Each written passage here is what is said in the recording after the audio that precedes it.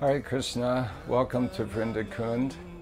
We're very fortunate today to be able to come to this wonderful place where Vrinda Devi performs her eternal pastimes. What you see here today is by the grace of one of Srila Prabhupada's godbrothers, Madhavadas Baba, who rediscovered this lost Kund. Dinabandhu Prabhu and her grace, Devi Shakti, helped in reviving this place so we can come here today and take shelter of Vrinda Devi. We know Vrinda Devi has appeared in this world. She's Krishna's Shakti. She arranges for all of Krishna's pastimes and organizes everything. And this same personality has appeared in this material world as Tulasi Devi. So we can worship her, we can become free from our offenses and chanting the holy name, and we can pray to her to make spiritual advancement. We actually pray to her every morning to be engaged as a follower of the Sakis. And she can do this because that's what she does in the spiritual world.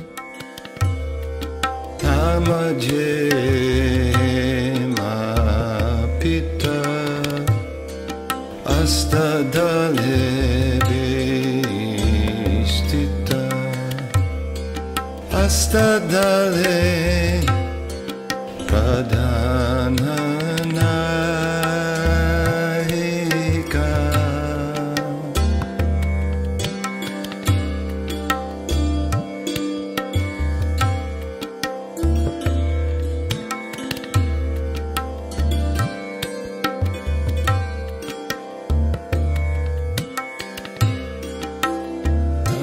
Jiratna Sane Bose Achendui Chane Shama Sange Sundari Radhika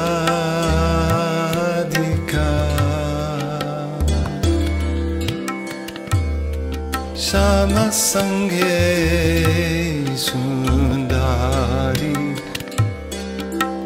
Radhika Vrindavan Ramyastan.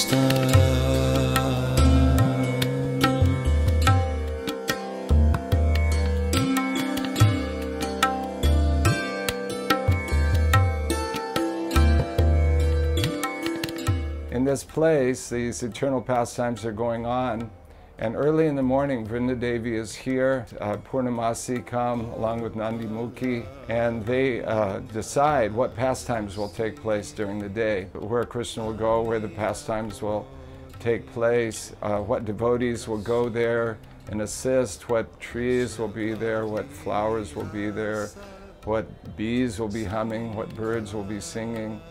Everything in minute detail that's taking place during the day in these pastimes is decided here in the morning. And Krishna has come and he's listening, he's overhearing these things, and he knows what he will be doing during the day. Vrinda Devi has one disciple who is a parrot, a yellow parrot, and his name is Daksa. And Daksa has 300,000 disciples who are also parrots. So they listen carefully to all of the things that are happening, and they fly all over Vrindavan, and they give the devotees the news, what will be happening that day.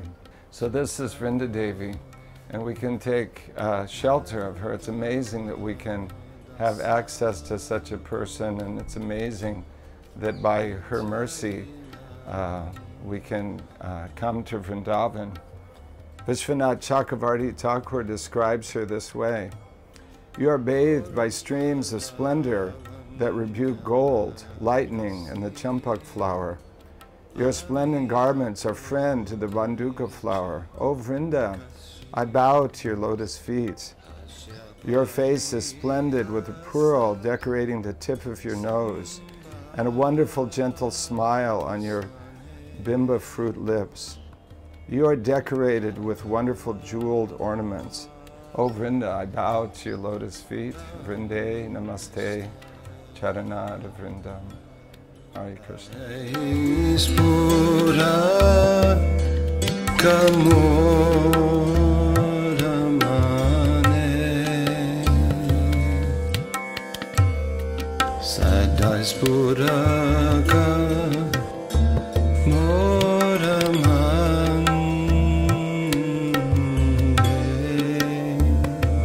Vrindavan,